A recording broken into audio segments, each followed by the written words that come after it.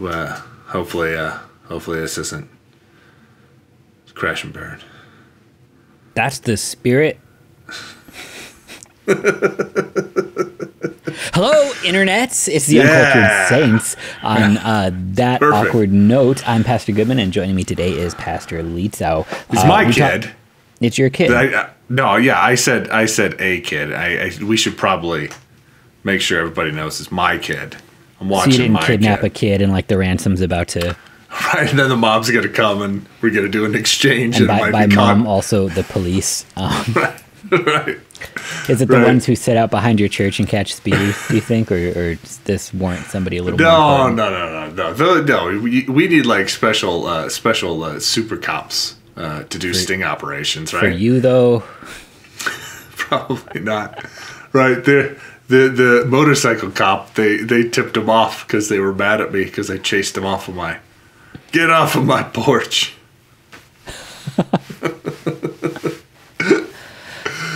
Oh, how things go, buddy? Things going good? Things are going all right. I have a pretty routine week until we started talking, and then it just gets weird and uncomfortable. So let's talk about something less weird and uncomfortable, like sin and the law, I guess. And the law, that's not uncomfortable at all in any way, shape, or form, nor is sin. No, it usually makes me feel pretty good about myself because I am so great. Yeah, and the law has nothing to say against me. It's what I like about this.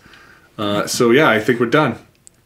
Great show, everybody. So we're studying the Smalcald Articles, and Luther would disagree with us, and probably in a bitter and angry fashion. Right. Yeah, he would call us papists, I think. Probably other things too. Yeah.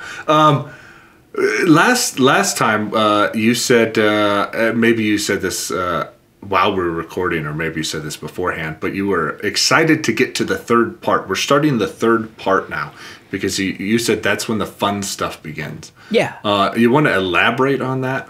So the first part, and really the second part that lays out the chief article, starts to talk about, stuff that it's arbitrary a little bit in the lives of average people today, because like you in high school are not considering a life in the monastery, nor have you probably taken a pilgrimage to see relics of the past or anything like that.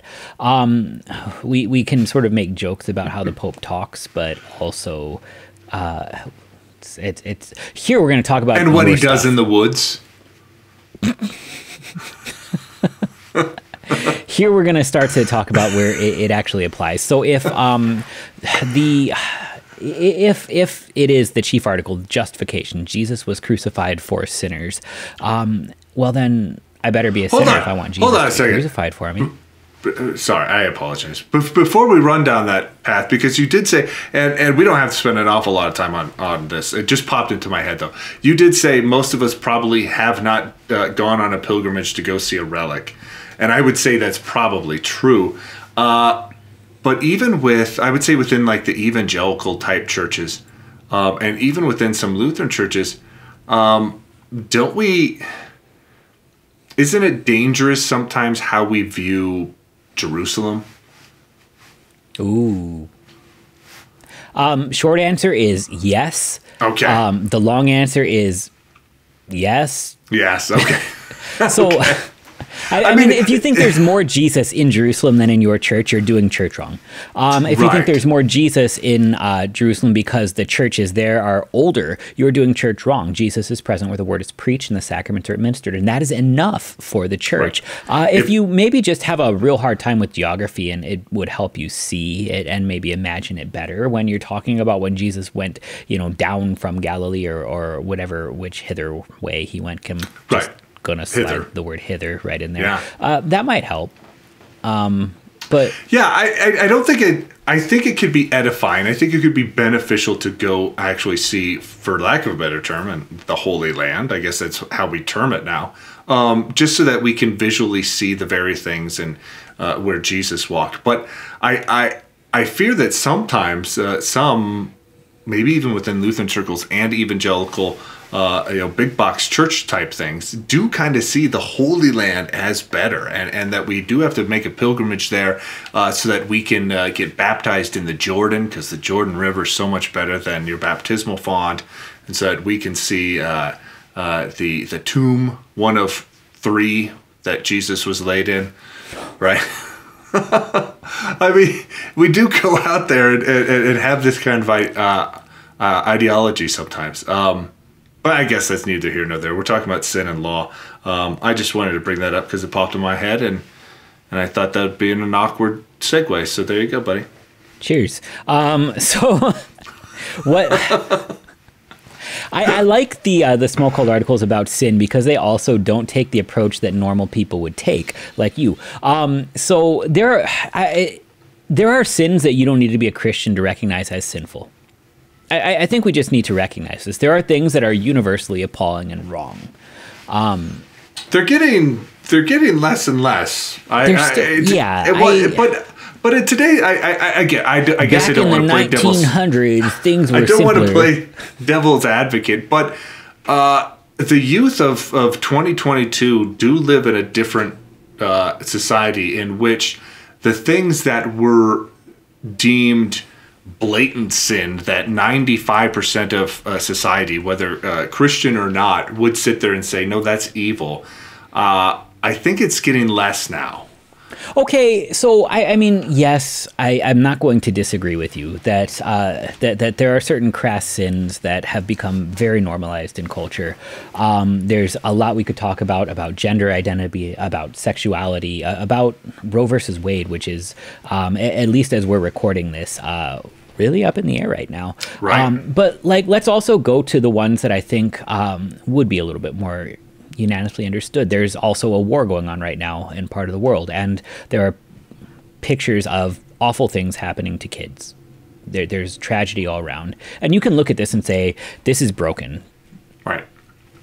You know, you don't need to be a Christian. And it's almost universally understood. Yeah, right. To look at a kid standing in the rubble where his family used to live, and say something not right happened here. You can argue about the vocabulary, but this is one of those universally utterly disgusting things. And I think, honestly, there's a case to be made for the rest of the 10 Commandments, too, that nobody actually wants to live in the part of town where they're more likely to get murdered. Nobody wants to go to the high school where everybody's going to gossip about them. You want to have a place to put your stuff where it's not going to get stolen.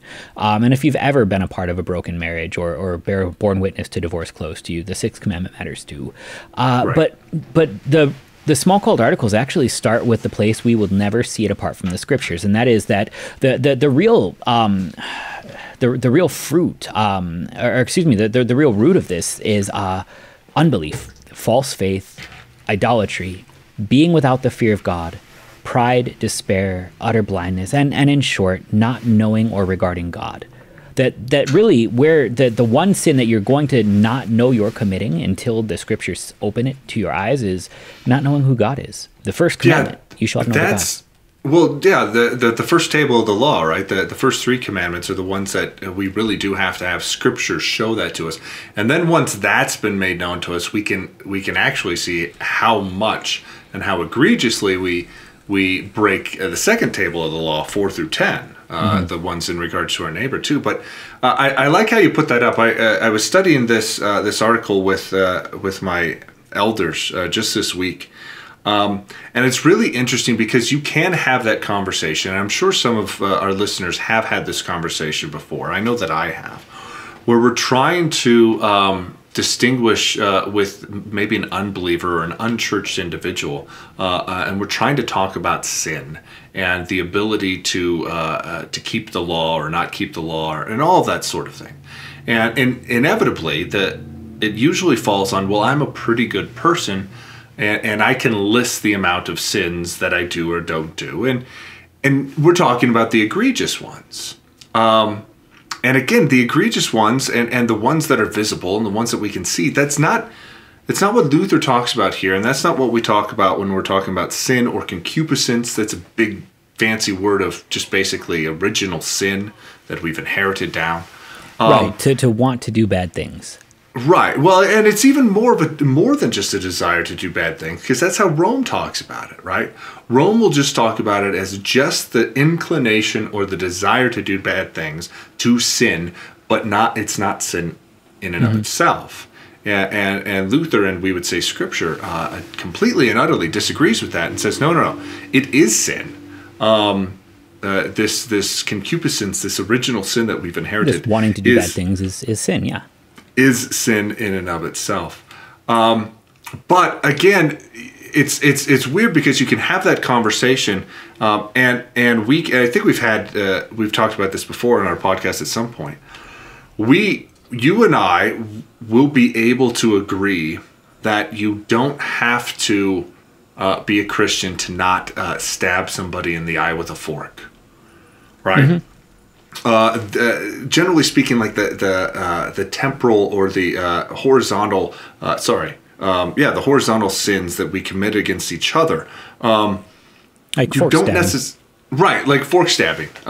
You don't have to be a Christian to be able to fulfill those. But again, that's not what this is talking about. This whole original sin, this whole sin in and of itself, the concupiscence, the diseased nature that we have, is the fact that we can't fear, love, and trust in God above all things. Right. And this is also going to shape how we speak to the world about those sins that we disagree about, too. Right. Like, let's recognize this. There are those universally just appalling sins that we all can recognize and agree on. And there are those that the church will very, very strongly disagree with the rest of the world on. And this also maybe paints a picture that you're not going to convince somebody that Christianity is true based on the conviction that they feel for their same-sex attraction when all the world tells them it's fine. That if you want them to actually understand our approach to the Sixth Commandment, it can't just start with talking about the Sixth Commandment over and over again until they feel sorry. There's actually going to have to be an understanding of who God is before the Sixth Commandment can ever actually speak. Right. There has to be an understanding of what good is and what evil is. What are the things of life and what are the things of death? And apart from God, the true God, the triune God, and apart from Christ incarnate and what he did for us, that can't register. Not really. Although I guess you can make some natural law arguments towards things like natural marriage and towards things about sanctity of life. Well, but see, that's the whole point of natural law, is that there are trends, but it also breaks down because nature has been broken by sin.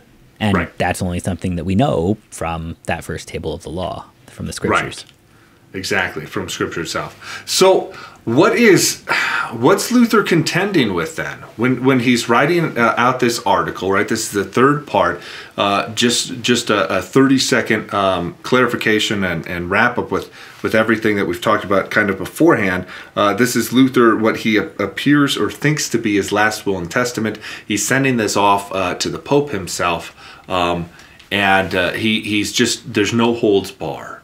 So what is he contending in this article about sin? That this kind of hereditary sin that cannot know God apart from the Scriptures, it is such a deep corruption of our nature that reason isn't going to be able to get its head around it. If you actually want to understand what sin is, you can't look to things you can reason or things you can see. You look to the Scriptures and say, this might break stuff that I might not even be able to connect the dots on, because that's what sin does. It breaks stuff. And so I am so selfish that I don't even notice all the people that I hurt in my life because I'm me. Actually need something to point it out to me. The Scriptures point beyond reason, which I can justify all the stupid things that I did because it sounded like a great idea at the time. But the Scriptures speak louder. They're God's word. And in trusting God, we can actually say, all right, maybe he's right about this stuff, since I can't, see the whole universe and understand it at once. Right. And so Rome had this issue during that time, and it crept in a couple of centuries even beforehand, where they were taking the understanding of Scripture, but they were also taking their understanding of the Church Fathers.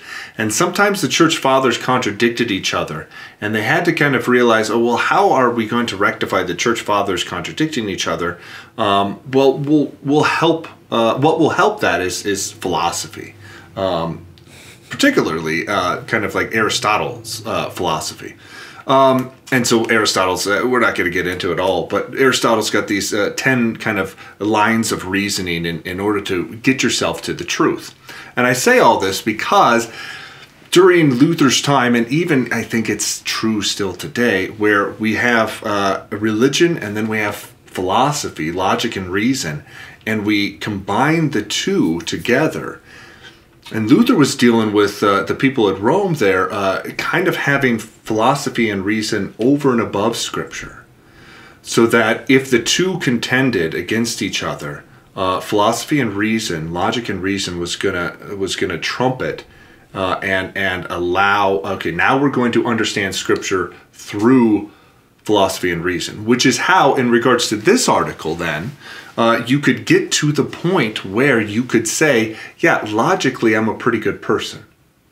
Logically, I don't sin that much.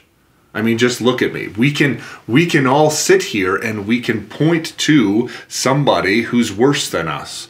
And we can point to somebody who's better than us, right? We've got the whole list of saints there, right? And then we can also point to all the really, really bad people. And logic and reason will show this. So with that being said, logically speaking, I can kind of be a good person. Okay, so who's smarter, you or God? Well, and that's what Luther's talking about here. Luther's contending that very thing. Right. Luther's saying, no, wait a minute, Rome. And we don't have to just be bashing on Rome, because I think this plays out in today's society, secular society, and in our own inclination. But Luther says, no, listen, logic and reason is going to get you to that exact place. Philosophy is going to get you to that place where you can justify your actions and you can think that you're a good person, if not a really good person. And yet Scripture and God says something different, that innately you're not. Innately that you are diseased from conception with this original sin that is sin. And so you don't just have an inclination to sin, which you do, but you kind of are of sin. Right, and that means then that apart from God working good down here, essentially, and we could call that grace, that man would not do good at all. Correct. Especially, or at least in the eyes of God. I mean, at least in the eyes of God, certainly. But even just sort of among ourselves, like God in his mercy has a way of actually sort of making even sinners dance to his will. And you can see it in the large places where, you have Caiaphas, the priest who does not believe in Jesus, saying the right sermon, it's better that one man should die for the sake of the people. But you even have just sort of the utter selfishness that actually finds a reason to do things that are proper, if only for selfish reasons. Like the evolutionists will stand here and say the reason that parents care for their children is not that it's good to love your children, it's just that they want to see their bloodline passed on. And if it's true and utterly selfish, they're still taking care of their kids. That's not pleasing to God that they do it out of this selfishness, but their kids are getting fed, and that's good. Like, we can't denounce that. Yeah, you're gonna have to keep going, because I'm not trying to be a tool. So where are you going with that? So this is a question of sort of the placement of the heart. So I think it's easy to sort of break this down into things that are good and things that are evil, in terms of things that help me and things that don't help me. And that tends to be how most people do it. So it would be evil to starve a child, and it would be good to feed a child. This is basic humanism, right? That the things that are good for my tribe or people or clan are good, and the things that hurt us are bad, which is why you have two sides on a war both saying they're the right side, because, well, according to humanism, they're both on the right side.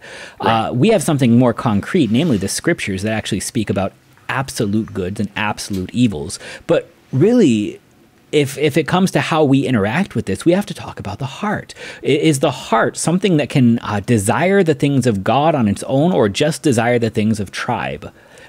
Because you can all on your own, apart from Christ, desire the things that are healthy for your tribe, but that doesn't necessarily make them good.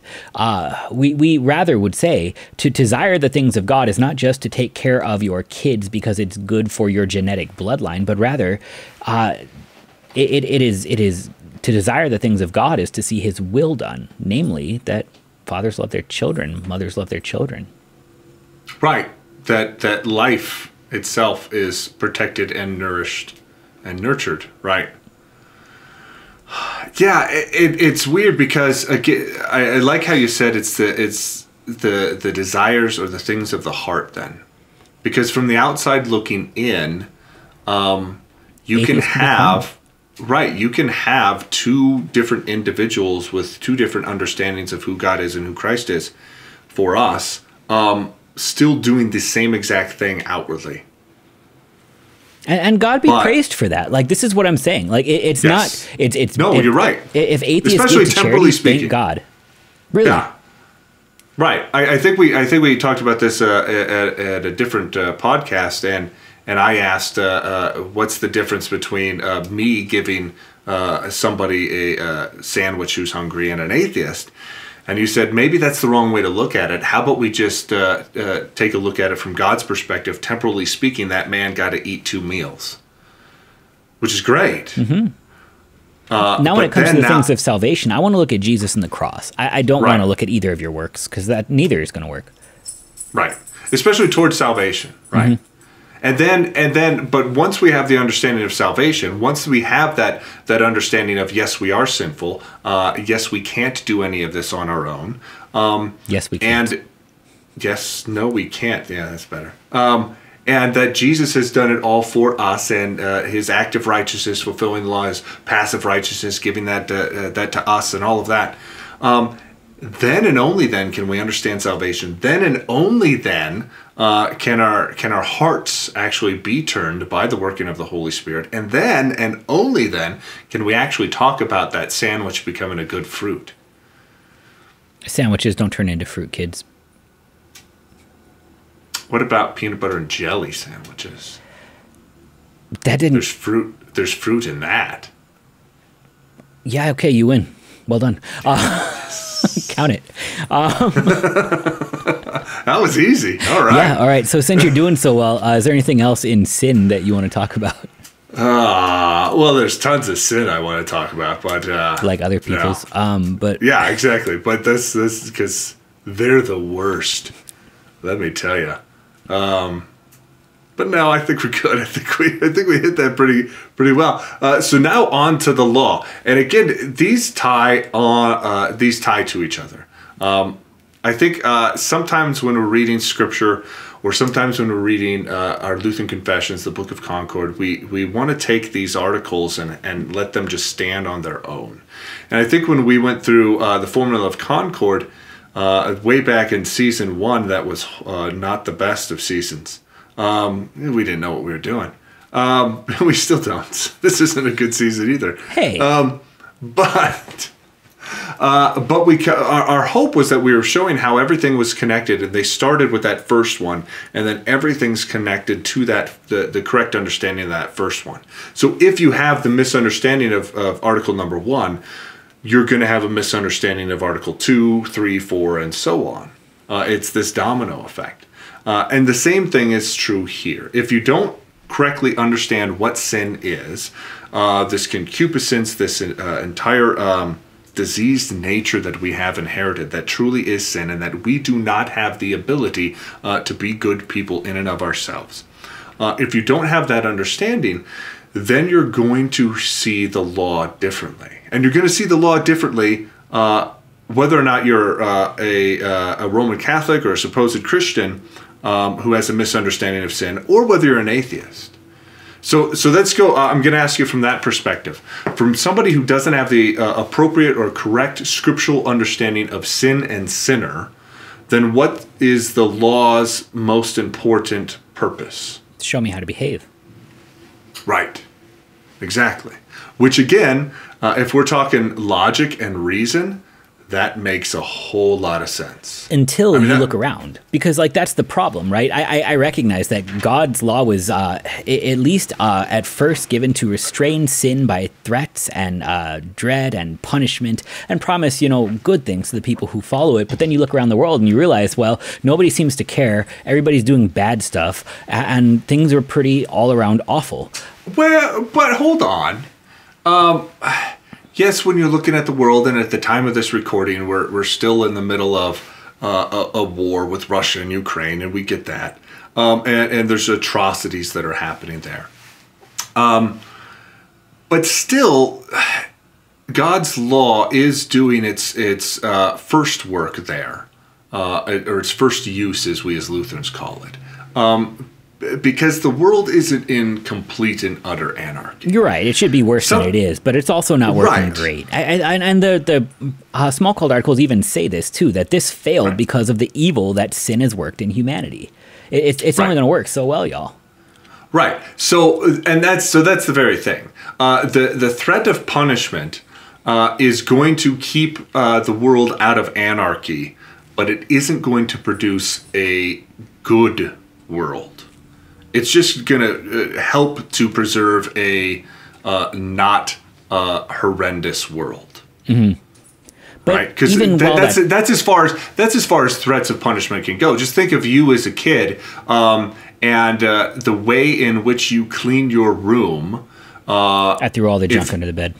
Right, especially if it's clean your room or you're grounded, you throw all the junk under the bed. Yeah, don't even question it. Right, or if it's something else, maybe you're actually earning an allowance, or maybe you've got some friends over, and you're cleaning your room because you actually care about something, you're going to do a better job. But if it's only out of threat of punishment, you're going to do the least amount of work that you have to do. Right. But this is actually where, even while outwardly it looks like the law is failing, it's succeeding. Because the law then increases the trespass. For by the law, we are actually made to be worse sinners. Right. Made to be worse sinners, and we realize, if we have the appropriate understanding of the law, we realize that we're worse sinners too. Yeah. That's a strange thing that the law actually increases the trespass. Sin. It's a Bible verse, though. So I know. I don't like it. It's uncomfortable. I don't like it. No, it makes perfect. Again, so once Scripture rules, then reason can follow. So it's not that reason is bad. It's just that God is smarter than you. So here's Scripture, here's your brain, and not the other way around. And so it's the bed that I hid all my junk under. It actually makes perfect sense. So now, when I was told clean my room and the law actually increased the trespass, not only did I do a poor job cleaning my room, but I actually then became a liar, and my room was actually messier by the time it was done, because the stuff that was sort of organized on the floor is now just sort of all crammed under there. Right. Mm-hmm. Yeah. I'm just deceiving my parents. That's all I'm doing. That's naughty. Yeah. Oh man, you just made a lot of people mad. That sounds right. But I mean that when you do have that understanding of the law, that the proper knowledge of the law does in fact then increase the sin. My goodness, your hope of not being that bad of a sinner goes completely out the window. Right. It actually then it becomes a different kind of hope in the law now, because now if you're actually recognizing you can't save yourself by these works, it's not that you want to see more stuff broken. It's not that you want to be a bigger sinner, but that you actually want the law to do its job and point you away from yourself more, because those are the things that aren't going to work. Right. Right. So if the first use of the law doesn't perfectly clean things up, and because of my sin and my sinful nature, having the law tell me what to do, again, intrinsically as a sinner, I'm only doing it not out of the kindness or the goodness of my own heart, but I'm doing it out of threat of punishment, or I'm doing it out of the hopes that maybe I will be able to earn something. I don't know. All of that is not and does not actually produce the best possible thing that we would think it would, or that we would hope it would. But instead, like you said, now the law is actually doing its proper work, right? Mm-hmm. Not its alien work, not its byproduct work of keeping the world out of chaos, but its proper work, which is showing us how dreadfully sinful we actually are. Right, showing us how very low our nature has fallen. And that's a good thing to recognize once in a while. Yeah, or every day. All the time. Yeah. Well, and like honestly, you're being a little coy, but also you're completely right, because given half a chance, I will still try and crawl back out of this hole myself. And because my nature actually hasn't changed, even though I want it to, I'm just trying to crawl over the top of somebody else and stand on them to look better. That hurts more people. Right. But again, by nature, sinful and unclean, that's who I am, and that's what I'll do. Mm-hmm. And if left to my own devices, I will continually go back to that. I will continually hope that, okay, well, now I've gotten I've gotten pulled out of this pit enough that I can make it the next 3 feet up to the top. I got it from here. Jesus, thanks. LOL. As I do a swan dive off the side back into the pit, thinking that I'm flying. Right, but this is actually this is the whole point of it. If you were on a train that was about to crash, would you want to know, or would you just want to be left alone in it? If getting off the train was a perfectly viable option, I would want to get off the train. Okay, you're good. You got to keep going. I don't know where you're going with that. Well, so this is the road that we pave straight to hell based on our good intentions and best efforts. Okay, gotcha. Okay. And hell was metaphorically the train. The train, right? Choo choo. No. Choo. Train keep a rolling all night long. Right. So the point then of the law then is to reveal original sin with all of its fruit. And then from original sin, actual sin becomes easier to deal with. It becomes easier to mark and avoid, but we actually have to start with original sin. So that first and foremost, again, you are not God. There's a different God than you. And so if you are not God, then the best ideas that you have might not be the best ideas that there are. The best intentions that you have might not always yield the best results. And quite frankly, your perception of right and wrong might sometimes be flawed because you're the only one you're thinking about. And so here, once we start to recognize that you are not God, that the first table of the law exists, then again, we can go back to the second table of the law. Everybody always wants to start with the icky sins and then sort of work backwards. And I think this is it goes poorly. This only shows why. Like if somebody's first and only interaction with Christianity is their views on homosexuality, how is that going to crash and burn? It does all the time. Right. Yeah. And unfortunately, even sometimes for Christians, that's where we want to start too. We want to start with, okay, let's This is what you're doing wrong right now, and I'll make you a better Christian when I tell you about it. I'm gonna weed out my really bad ones, right? I'm gonna weed out the fifth commandment stuff, make sure I don't stab anybody in the eye with a fork. I'm gonna weed out that, as opposed to, whoa, let's first see why we are so dreadfully sinful. Oh, it's because that I can't fear, love, and trust in God above all things. Right. Okay. That's a different starting point. Right. And so we need to actually start in the right place if we're going to finish in the right place. And so that actually helps us deal with the law. The law is not the finish. It's the starting place. We start with the law that would be driven ultimately to the gospel. And I think that's what we're going to talk about next time when we hit repentance, right? Yeah, that's exactly what it is. And again, I think we'll touch on the fact that if you have the wrong understanding of sin, you have the wrong understanding of law, which means then you will inevitably have the wrong understanding of what repentance is and how it actually works in your life. But if you have the scriptural proper understanding of sin, the law, then you will actually, or hopefully, have the proper understanding of repentance too. Right. So I think next time we'll pick up with repentance and whatever other sarcasm you want to fling at me. That sounds appropriate. Bye.